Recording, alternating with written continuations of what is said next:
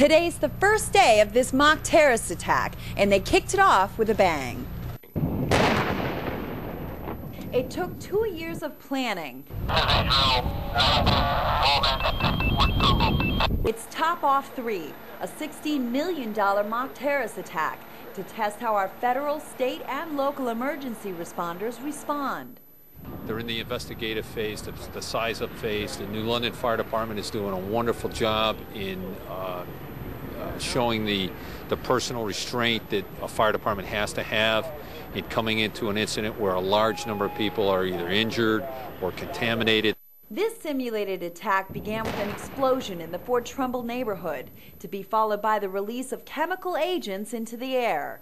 Officials tell Eyewitness News the drill consists of 1,400 players, some of whom are casted in roles as victims, others as first responders, some even as terrorists. Since 9/11, many people and officials have been wondering how well prepared this port will be in case of an attack. Today will be the test for emergency crews in and around New London.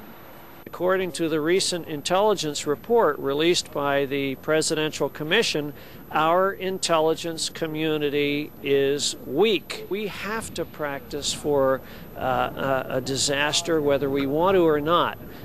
All 34 of the Connecticut acute care hospitals, like Lawrence Memorial, took an active role in the drill, as well as dozens of state and regional mass decontamination volunteers, because they are dealing with chemical agents. These simulated attacks are not only unfolding in New London, but they're also taking place in New Jersey, Canada, and Great Britain. We want to prevent another 9/11. That's our goal.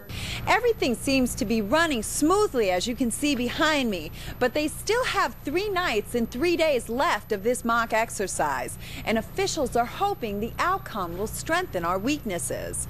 In New London, Elaine, Irvin, Channel 3 Eyewitness News.